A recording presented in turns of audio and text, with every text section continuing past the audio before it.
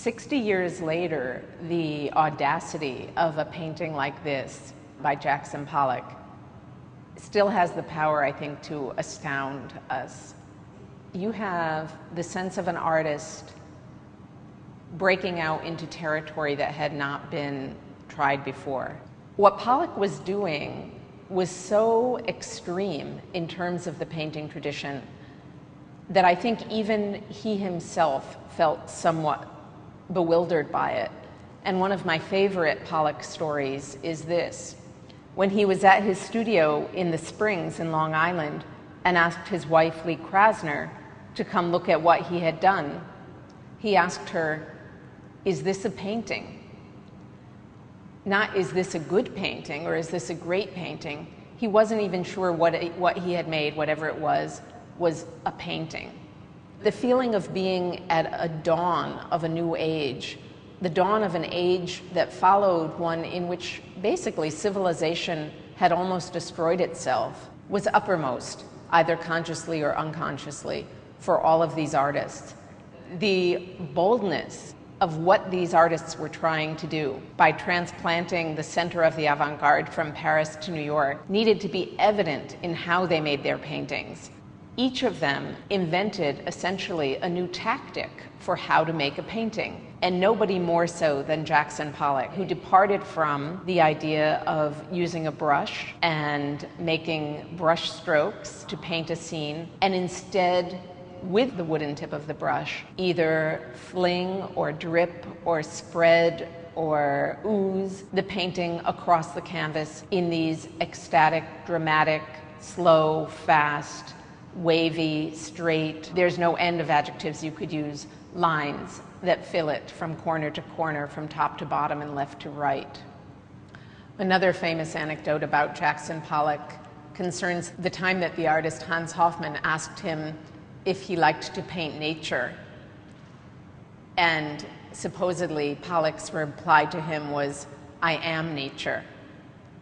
And whereas that story may or may not be true, and certainly plays on Pollock's reputation as having been very gruff and not a man of many words at all, it does convey something essentially true about abstract expressionism, that what the topic that most interested these artists was themselves, and in more general terms, the human being.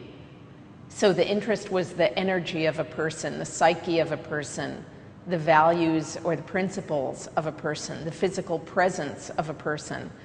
When you look at a painting by Jackson Pollock, there's no way that you can think of it just being made by fingers and hands. Indeed, it's hard for you not to imagine your own body moving, leaping, dancing, straddling, juggling around the canvas on the floor.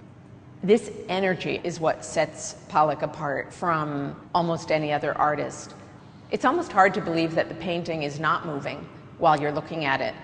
And of course, the reason is that it's your eye. Your eye is moving. And maybe your body is even moving too as you go from side to side of a room to take in the full expanse of the picture. And as you try to dig into the picture and figure out where one line starts and stops, or which layer is on top of another, or where the blurry areas of paint get interrupted or interrupt the lines. You also realize that there are all sorts of different kinds of paint, some shiny, some matte, some even metallic. And in a painting such as Full Fathom 5, you realize it's not just paint, but it's things that are embedded in it, whether it's keys or coins or bits of trash. This is the world brought into the swirl of that surface. And the paint has the power to engulf the other materials in the atmosphere that it's creating. For all of these works, Pollock did not start out with a sketch.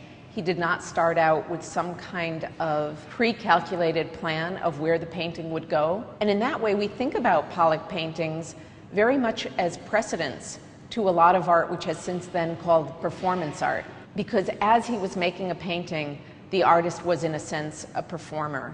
He was not somebody fulfilling a preconceived plan.